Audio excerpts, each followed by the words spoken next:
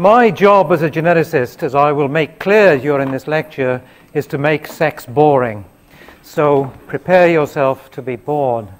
The essence of my talk is shown in this slide here, which is, of course, a very beautiful painting of Adam meeting Eve.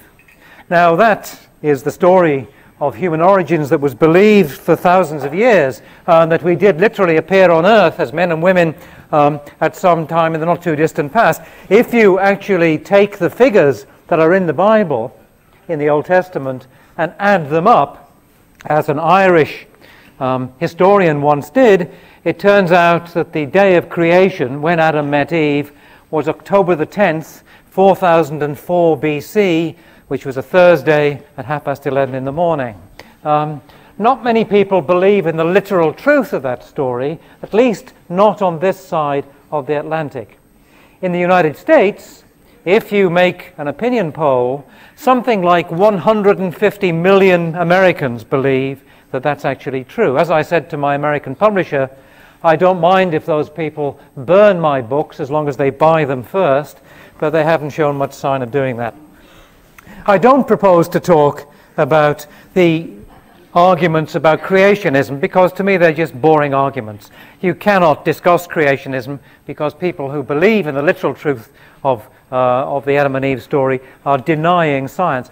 Many years ago, I taught for a year in the African country of Botswana in southern Africa, which is a very nice place. And it has a very strong Christian Protestant tradition and a very strong history of literal belief in creation.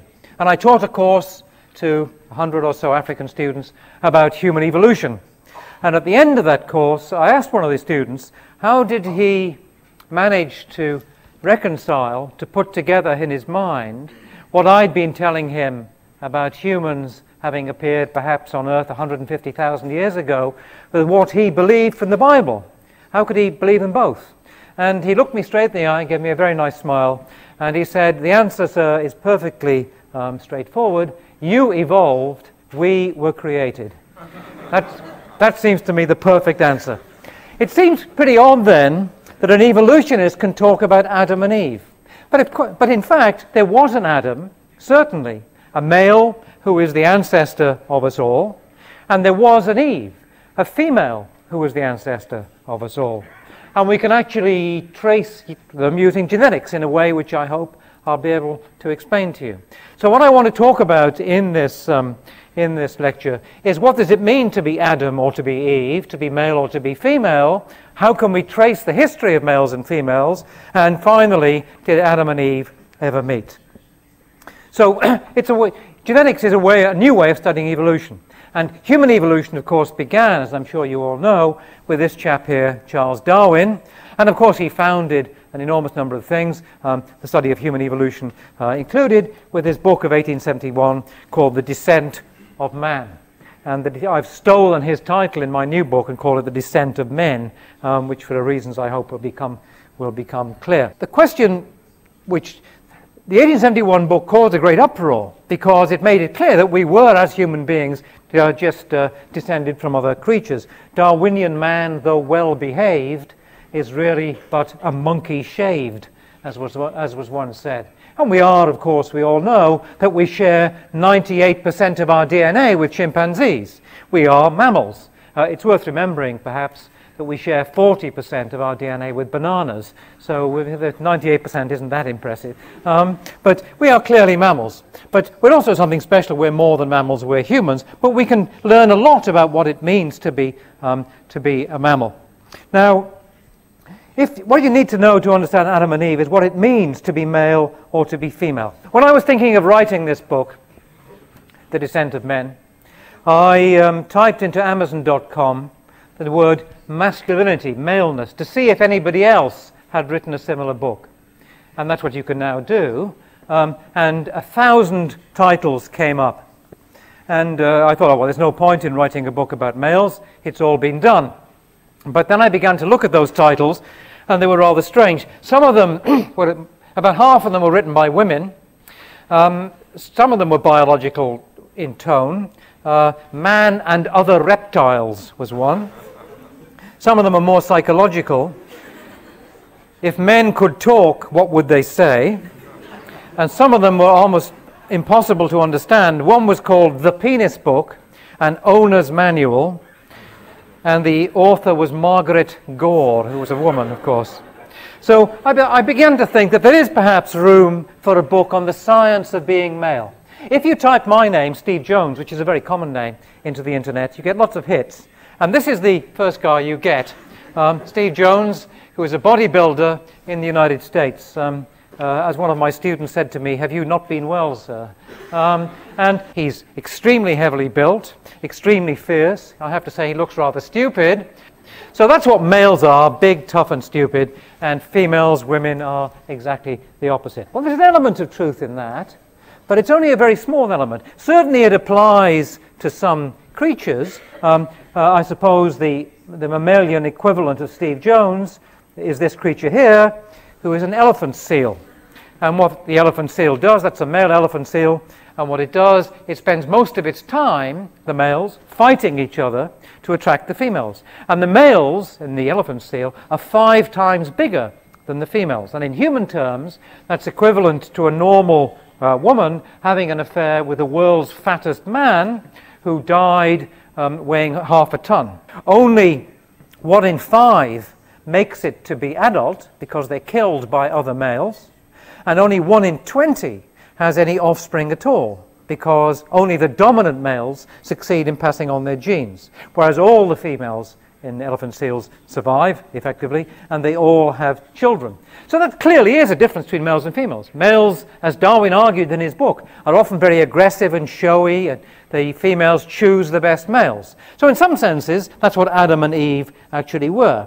But that sense is actually quite a deep one, because even to be a human male is quite risky. Males in humans and in elephant seals are filled with a particular hormone that's called testosterone. And we know a lot about testosterone. If you inject it, you'll turn into Steve Jones, or at least you'll turn into the Steve Jones on the screen. Bodybuilders tend to use a lot of testosterone, and if they use a lot of testosterone, they can become violent.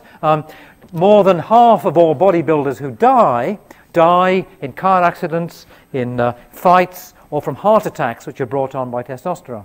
Here's the patterns of life expectancy from birth to the age of 80 years for men in blue and women in red. And you can see quite clearly that the rate of mortality, deaths per 100,000, as you get older, there are more and more of them. There are very few when you're young, but as we get to this embarrassing age, which I am, they increase, and men do much worse. Men, in fact, live on the average about 6 years less than women do. But let's look at some of the details. Some of them are pretty obvious. Okay, here's murder. Men both murder and are murdered much more often than women are. Okay, and the peak is around the age of 20, when, just like elephant seals, the men are looking for mates. So that's the testosterone talking. Men are killed in accidents more than women. Interestingly enough, men are even killed by lightning more than women are. Okay, there's a gene for death by thunderbolt. Why should that be? Because men go and climb tops of mountains, or they go out on golf courses with lightning conductors in their hands, and they're killed. And most interesting, men are actually killed much more by parasites and by infectious disease. So why should that be? Now we know that testosterone actually works extremely well to switch off the immune system. The immune system is our defense against infection, and if you've got testosterone, it doesn't work nearly as well. There was an experiment that showed the power of maleness of testosterone in making us take risks and be infected, that was done in the United States in the 1930s. In the 1930s in the US, rather shockingly now, many thousands of young boys were castrated. They had their testicles removed for absurd and outrageous reasons, for petty crime or for mild mental illness. These people were, their male organs were removed, and many of them were kept in institutions for all their lives. And they've been dying off. Most of them, I think, are dead now. The average difference in life expectancy of a castrated young man, a young man with no testosterone, was 13 years longer than that of a normal, unmutilated young man in the same place. And that's a huge difference. In fact, the average life expectancy of somebody who smokes 60 cigarettes a day, which even in Poland is a lot, okay, is only 5 years less than somebody who doesn't smoke at all. So having testicles is twice as dangerous as smoking. So give it up immediately, I would say, before it's too late. So clearly, it is that image of males as big, stupid, risk-taking, and not very healthy is actually fair enough. But it's not universal, because it certainly isn't the case in general that males are the big sex, the arrogant sex, the dangerous sex. There are plenty of instances where exactly the opposite is true. My favorite example of this is a fish called the anglerfish. Now, the anglerfish, many of them were thought for some years to be asexual, to be all female. And there are plenty of fish that are all female, they just produce eggs without the benefit of males. A few years ago, somebody who was a British biologist was dissecting one of these big deep sea fish and noticed some rather embarrassing spots on the fish's backside, on her posterior. You look a bit closely and they turn out to be the males. This is the female, this big creature here. She's a meter long. These are the males, which are coming sidling up to her, sticking on and being reduced to a bag of guts and genitals. What more, one asks, could any male want? And in the end, these will be reduced to be little tiny bags of sperm attached to the female, and when she feels like a mate, she'll choose one of them and use the sperm. Okay? And that's a classic case where exactly the opposite is true. The female is the big, aggressive partner. The male is a pathetic wimp.